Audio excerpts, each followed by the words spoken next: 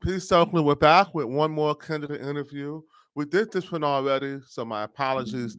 For some reason, the video did not record properly, and you can't see me, but you can hear me, but you can see Kanitha.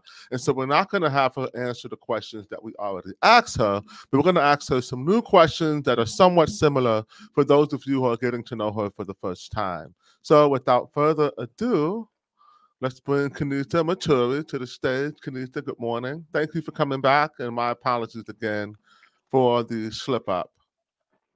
Well, thank you for having me again. Well, your show is always so amazing and informative. So I couldn't wait to say, well, we have to redo it if it's not right.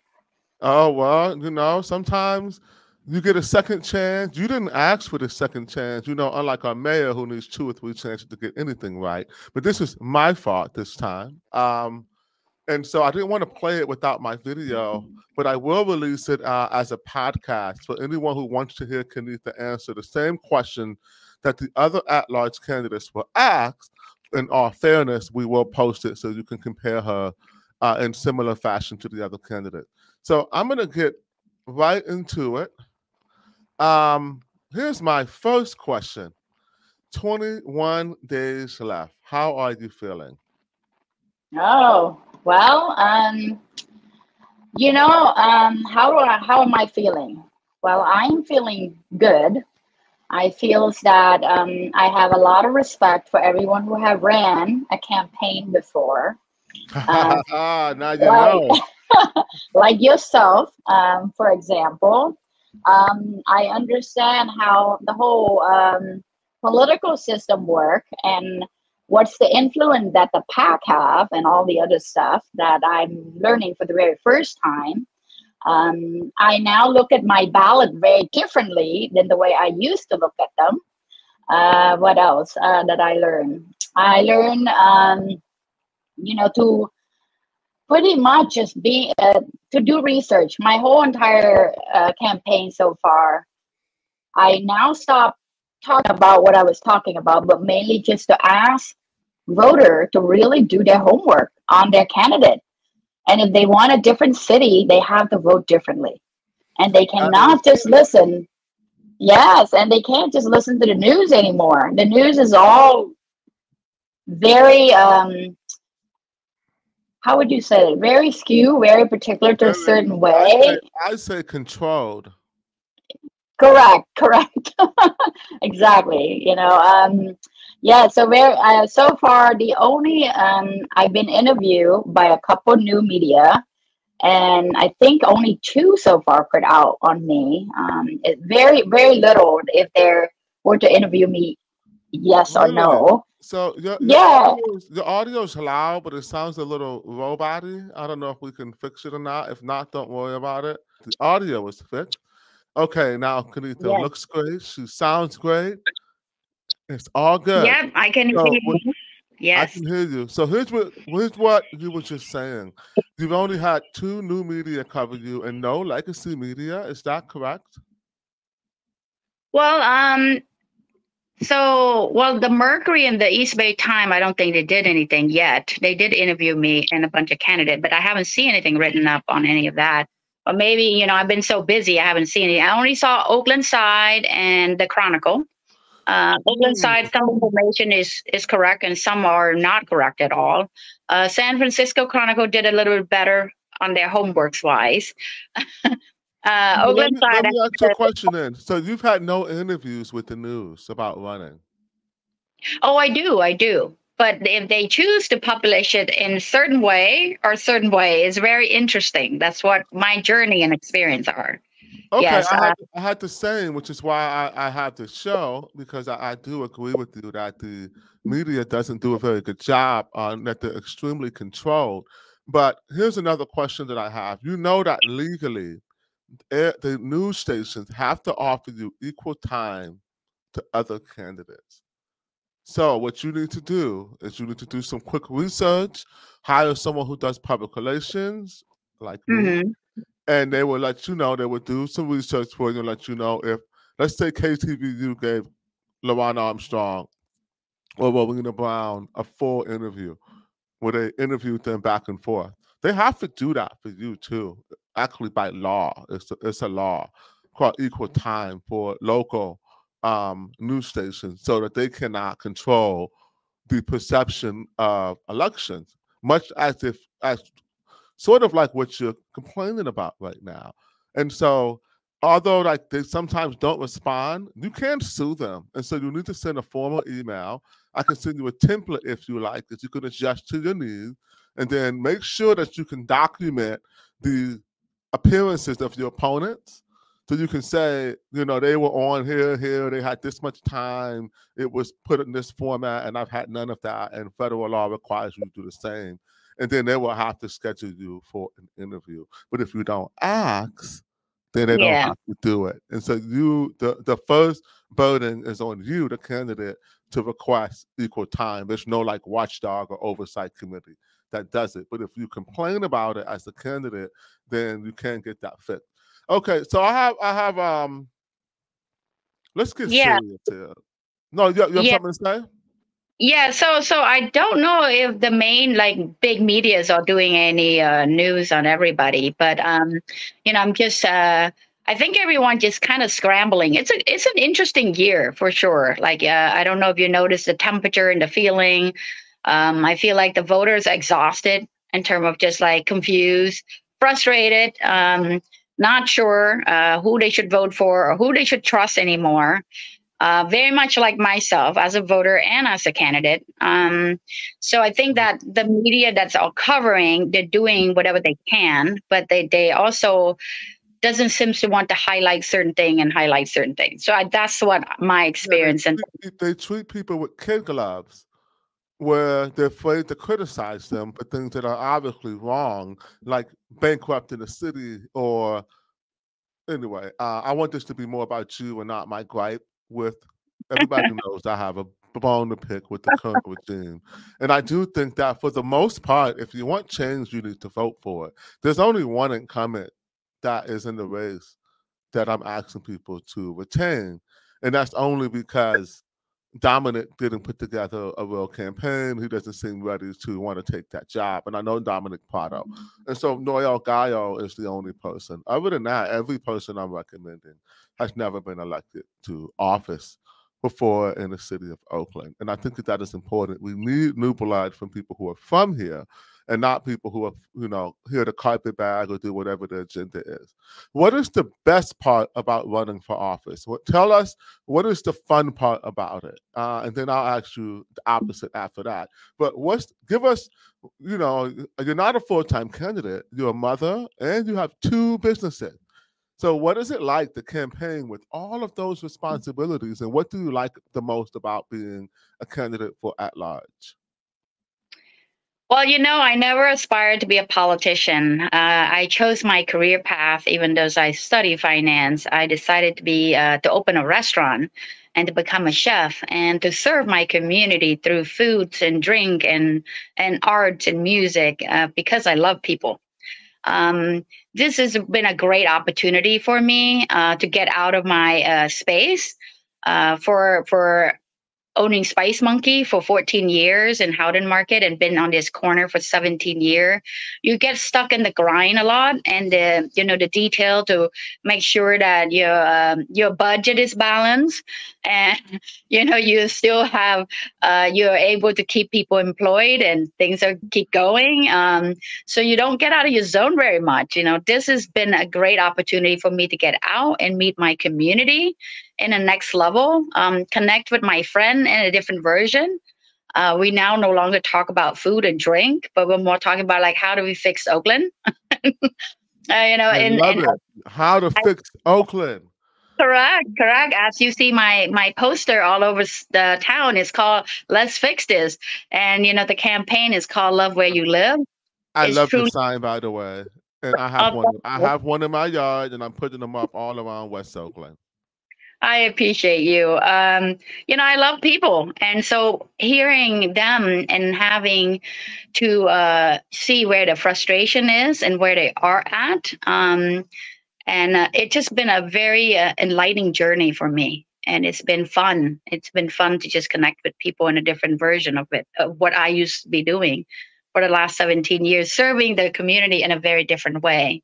So that's been So now I want to ask you the opposite. What's the hardest part, and the part that you dislike the most about being a candidate for office? The politic. The Oh, politics. it's the knife fight in the phone booth, huh? Correct, correct. And Politics is a contact sport, Kanitha. You know this, right? yes, yes. Yeah, yeah. It's very different. It's very politic. You know, you're not sure who's telling the truth or who's telling a little bit of a lie into the truth, or just lied altogether. I have no idea. So You mean other candidates? yeah, you know, like certain thing you're just starting to Oh question a no, they're certain. lying. They're lying. We fact check them. They're lying. In particular, Charlie Wong. Charlie Wong is lying, and I don't mind saying this on record. She's lied several times. She's been fact checked. I'm calling her the George Santos of Oakland at this point. She needs to clean it up. Charlie, if you're listening to this, stop lying to people. We caught you. Kanitha, you fact check you. You haven't lied once. You know what most people say about you is that you're one to watch in Oakland politics. And they're really Oh, excited. And they say that you get other people excited. And to me, that is the hallmark of, I don't like to say politician, but of a good leader. If you're a good leader, you excite other people to want to work for you. And it doesn't matter what anyone else says, even people who I don't like. Let's take Cat Brooks. I was working for Cat Brooks when she ran for mayor in 2016. I believed in her, right? For better or for worse, she was a good leader at that point, that she was able to get people into her mission.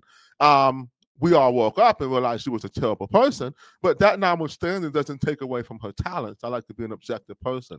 And so you're a very talented leader in that you're able to get people to work for you excitedly and put in work for you. But there's a serious question about effectiveness. You got two businesses, two daughters, right? And they two look like they're teenagers. teenagers in your photo. Are they teenagers? Yes, yes, 14. Teenage? Oh, whoo! Two teenage daughters, which Yes, is like yes. Well, 4 more okay. jobs. So let's say you got like 6 jobs, 2 jobs per daughter. And then you will have the very important job of at large, which you to win.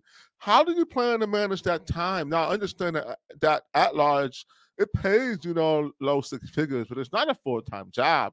And it's by no means enough money to sustain yourself with 2 children. And so it should be a full-time job, but it kind of pays like a part-time job. What do you do what's your plan to balance all of this to make sure that you're actively doing all of the work that people are going to expect you to do if you were to win the at-large position? Well, collaboration and teamwork is very important, and you know, making sure that you have that in place is the success in life in general. I was married for almost 20 years. My ex-husband, which is a guy Carmi, he's amazing. We both talk every day in terms of being on the same page as a parent. Sadly, he doesn't want to live in America, but, you know, he's still a great person. And I think that's given me the ability to be a mother. And I see my girl quite often, and it's amazing. And we do a lot of WhatsApp, and we checked in and we plan together. So those are for the family side is very important. Same for the business. You know, I have staff that have been with me for 10, 12, 14 years. And of course, we have to reposition and making sure that, some of the staff from Spice Monkey that's still here are now working on a different job description and doing different duty altogether, but they're still here. And so I'm very blessed in terms of having them pretty much running the market for me. So you have staff with you for over a decade. Another testament of an effective leader is that people are willing to work for them long term and not want to seek other opportunities. Very good. So Oakland has problems, big, big, big problems. What do you think is the biggest problem facing Oakland right now? I know there's a lot, but if you have to pick the top one, you got to triage when you're in times of crisis. So let's talk triage. Number one problem that you plan on addressing day one as at large. Well, as a with a business background, studying numbers and finance, and all my main focus is all about revenues and money, right? It takes funding for everything to make to work, especially service. For a city of like Oakland that is very rich in cultures and have a lot of different types of business and very diverse and a great city. We also have a lot of service, and some service makes revenue, and some doesn't, and it be needed because it's essential. So we have to kind of look at all of that, but funding, and right now we're in a budget crisis. A lot of what's going on in the city of Oakland is what's going on in a business. Is pretty much it's down. Where Oakland is in debt. Is the budget is a disaster. We need someone who take a look at that and said, "Wow, okay, we need to start with our top liability and what does that look like and how can we get that down, right? And how do we negotiate that? Um, is it with CalPER, like be old too, and the pensions and everything else, or what is there that I never worked in City Hall yet, but we need to look at it in like very much like a business, and or else we can't afford all the service that we have, right? And we can't pay for Mhm. anything literally. And this is the tough question, and I think that the current leaderships are not really addressing because it's not no one wants to talk about like we're going broke, right? And what We does are that look going like? broke. Yeah, we have to get our house in order. We got to get our affairs in order. And what does that look like? For me, running my business for 17 years, we went through a couple of that, 2008 downturn when I just opened my restaurant. Everybody was Mhm. laid off, and all my regulars said, they have to move out of the Bay Area because they can't afford it anymore. We have in the mini version, I think it's like 12. And then we have, all the riot and putting all the stress on the small local business, and then you got the whole like all the building being in downtown approved all at once. Like all the small business couldn't weather that because all the street was being jackhammered, and you can't even go through. Like Spice Monkey, we have to pivot and change our concept dramatically. We close down all our lunch shift. We go heavy on performing. So we brought on live music, comedy shows, become a Oh, I destination. remember that. That's right with the carport stuff area. Yes, yes, in And you order had to to, and you had survive. to innovate in order to keep your revenue going and stay in business. Basically, is what you're saying. Correct, correct. Instead of just, raising more tax on properties or business fees, which is killing all the small business, no one can keep up with the rising costs. And how much can they charge their customer more, right? But anytime the fees goes up, and anytime a new department with the new fees goes up, it's bear onto the small business, and the small business have to charge their customer, the people who visit. Absolutely. You don't enjoy the economies of scale as your larger corporate partners, and some of them are even failing and leaving the market. I have a question about the money before I get to my last couple wrap up questions. We got about 7 more minutes. Have you seen this article? Yes, by Tim Gardner. Okay, Yes, did you read it yet? I have. I have. I'm glad that he followed up with that. The very first one that he dropped, it was just kind of like a bomb. Like, oh my god, right? Where Hmm. we like, and it's so much detail. It's almost like a science research with lots of reference, right? And you're just like, oh my god, why didn't have anybody talking about this? And for me, someone had to balance my budget, and in order to stay in business, I'm just like, wow, how does the city of Oakland like last this long without anyone addressing this? And why do we have, current leaderships are not prioritizing this as their like life is depending on it?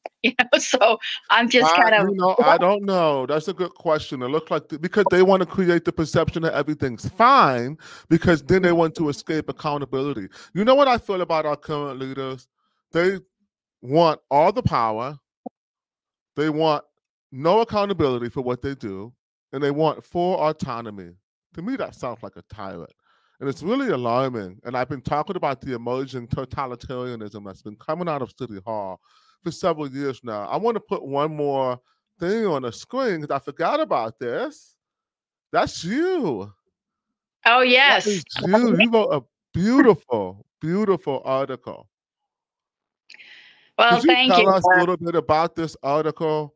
Um, I'm only going to scroll through it. Go to the Oakland Report. It's called Love Where You Live, an Oakland business owner's journey from crisis to civic duty.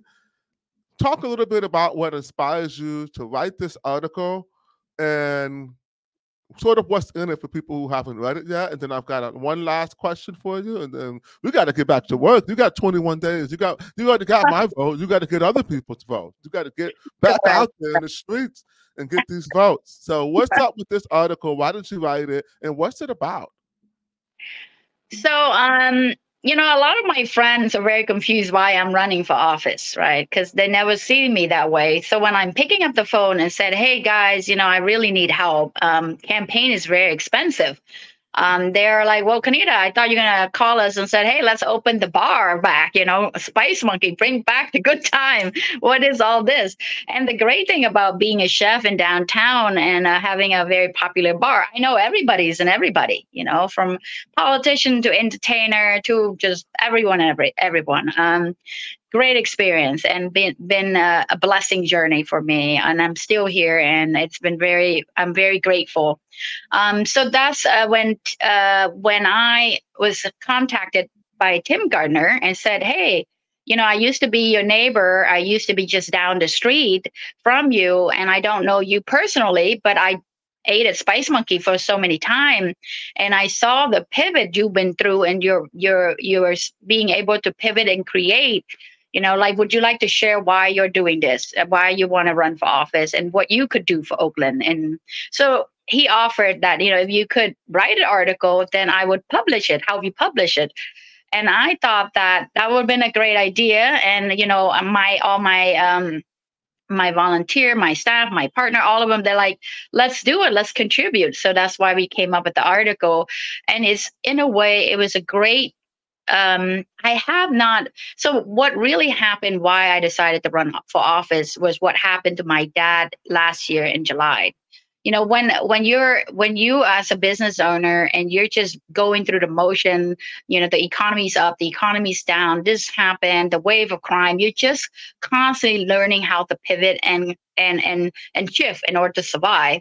And I've been in survival mode for like forever, and I don't want to bored you with all my long history from Cambodians, and I say, No, tell us, bore us about. I mean, when someone says they're a refugee, see, Americans say we're expats. We like to be expats. You know what I mean? What's the difference between an expat and an immigrant and a refugee? 3 different words. Give us some perspective here. Well, for me, we did not. So I don't know if you read the Chronicles. Said my parent and I escaped genocide, and I emailed them and I said that that's not true, and now they changed it.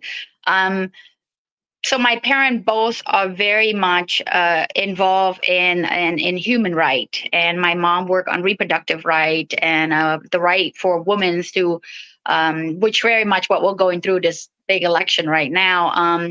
So she built hospitals. She was like the 5 women at that time was able to get medical degree. My dad. In what country was this? Cambodia?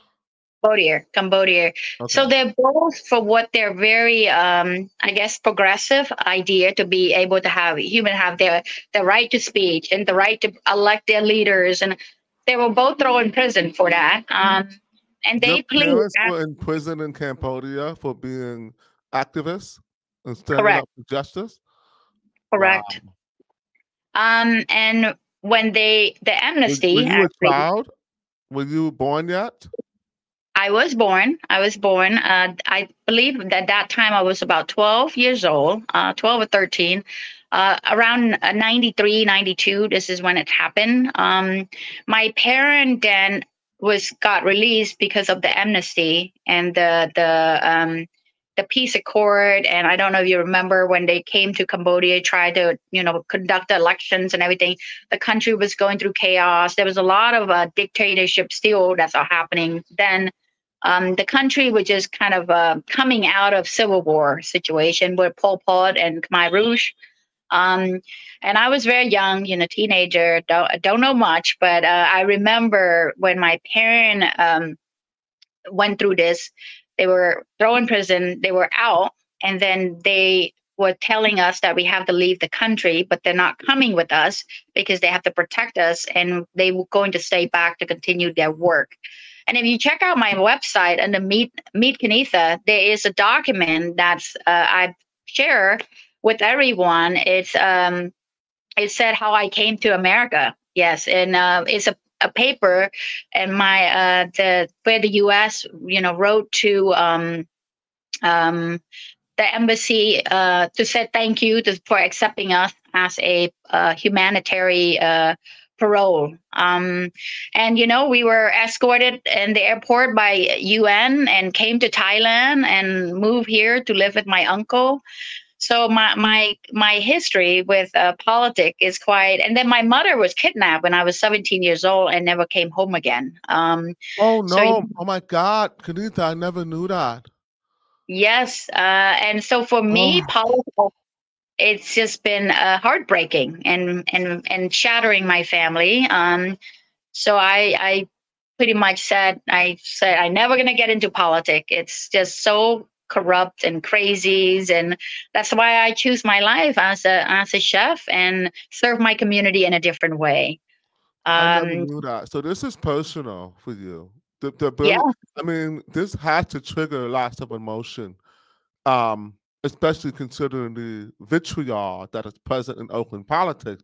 Now, you've largely been able to escape that because you're so well liked. And so I haven't seen any smears on you yet. And also because people don't consider you a threat, because believe me, the moment powerful people consider you a threat, they start to treat you a little bit differently. And so hopefully you never go through that. There are some people who never seem to have to deal with that. Um, but wow, I never knew that. And that is really yeah. sad. I'm happy I'm wearing sunglasses right now so people aren't seeing my eyes well up. But I never knew that about you. And I don't want to Well, rush. I'm sorry, go ahead. Well, for me, this is pretty much for my dad, who very much loved people, just like I am. And he always said, Kanitha, if you wanted to help people and if you have a good heart and you have good intention, you should do politics because it will help impact people in a very different way. I said, no, Dad, what happened to our mother? I never did this. And my You know, dad, every good politician had to be drugged, kicking and screaming into the yeah, arena. yeah. And I And my think that is a dad, testament. when I can't get service, also when he passed away, this is what really shocked me and said, wow, we live in a city that is the essential service is so lacking. When you get robbed, you can't make report. When a car drive into your store, it take 11 months to release a police report. I have to write to the DA office twice, and it's just crazy. And and I've been robbed what 3 or 4 times now. I don't even bother to make report anymore because nobody have insurance, and it Uh-huh. See, are you listening out there, people? She doesn't even bother to report the crime when her business is robbed because it doesn't matter, and your insurance may go up. So I didn't yes. mean to cut you short. I have another meeting to get to. I'm getting blown up right now, but I'm going to give you 1 minute. Final thought to voters, 60 seconds. Vote for me, whatever you want to say, and then we got to close it out. So the floor is yours, Kanitha. Thank you very much for coming back. Well, thank you for this time to share my feeling authentically. And well, voters should vote for me for a couple reasons. One, I am not tied to any situation and they could do all the background research. It's very important if we want our city to be differently. But of course, we have to vote for people that have the integrity and the accountability, the responsibility, and the talent to be able to really take our city back the other way. More Mhm. than ever, Oakland needs so much help. And we need someone who's like willing and ready to do that work, which I am, because I have so much love for Oakland. And as a business owner for, on this block 17 year, but 20 year, I'm very creative. I am not just, I understand finance, which is very important to the city of Oakland. And I also understand service. And that's what we need the most right now, more than ever. And I hope Amen. Yes. so I could really hope. So can Yes. I have one final request? After my piece, Oakland, thank you guys for coming. I didn't, okay, I'm about to say, where my balloon? But also, I don't have a cover on, so I'm not supposed to do this, but I want to see the quality of your salute from one former service member to another. Let me see how snappy your salute is. All right, the Air Force people. You guys are, you know, in the Navy, we do it. We do a little snapping in the Navy. We snap it, you know. But thank you for your service in the U.S. military. For those of you who did not know, Kanitha is a veteran of the United States Air Force Reserve. She is a mother, she is a business owner, and now she has bravely entered the arena of Oakland politics. And for that, I am extremely grateful. The more, I think a healthy political system is supermajority people voting and lots of great candidates to pick from. So thank you for that. Let's get back out in the streets. We have a lot of work to do. 21 more days. Please make sure you vote. Peace, Oakland, once again. God bless you. See y'all later. Yo, I swear it's only up from here. Yo, I swear it's only up from here. Yo, I swear it's only up from here. Yo, I swear it's only up from here.